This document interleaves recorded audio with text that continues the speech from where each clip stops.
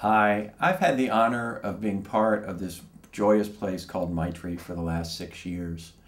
I will forever cherish the compassionate volunteers, the dedicated staff, the very hardworking board members, our great donors, our supporters with whom I've shared this journey. I will also, of course, forever be touched by the many brave men and women, our residents, who came to us over these past 6 years under the most stressful circumstances of their lives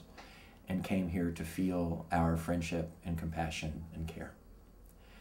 As I retire from the work world to spend more time with my husband and with my family, I'd like to introduce you to the wonderful person who I have the honor of passing the Maitri leadership baton to, Maitri's new executive director, Michael Sorensen.